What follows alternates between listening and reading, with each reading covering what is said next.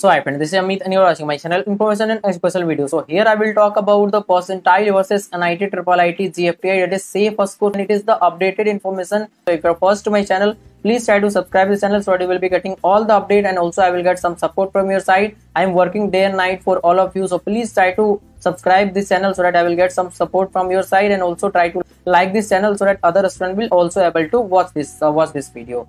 So please try to watch this video up to the end, and I would like to inform you that here I will consider the jossa counseling cutoff, not CSE counseling. In jossa counseling you will be getting the surety of getting the seat, but in CSE counseling it is not sure what you can get, because anything can be possible at low percentile also. Whatever I will discuss here, if you will get very low percentile than that, then also in CSE counseling it is possible, because there will be very less number of students as compared to jossa counseling. And also one more thing, I will be considering the cutoff percentile relevant to CSE branch of 5 NIT, IIIT, GFTI. For OBC 96.8 again, that is for IIIT, NIT 99.1 and 98.4, that is for male and female. For GFTI 96.5. So now let's talk about for top 10 IIIT, NIT, GFTI college. So here is the information.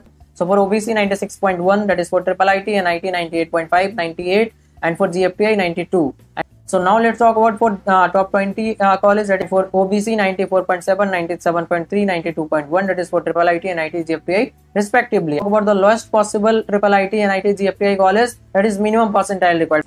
For OBC 93, 92.1 and 94.5, 93 and 91.4. So this was all about the complete information about all NIT, IIIT, GFTI cutoff which is relevant to CSE branch. And as you all know, this year the number of unique students is less. That's why I have provided you the updated information that is more accurate now, because I have considered the current year trend, that is less number of students, also the demand of the students. So according to that, I have provided you the complete information. So hope you get this information very useful for you. So please try to subscribe and like this video so that I will get some support from your side, and I will continue to provide you all the important information and update at the right time. Thanks.